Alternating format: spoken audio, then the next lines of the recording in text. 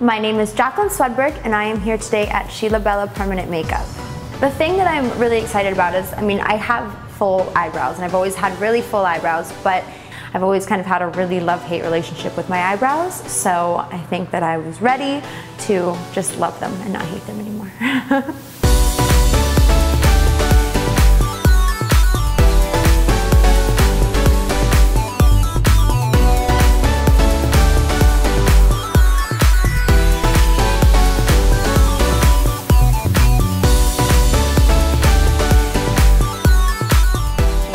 She was able to look at my brows and see what kind of would really work for my face and things that I haven't been able to see before, which is really nice because this is kind of what I wanted. I just didn't know how to get there.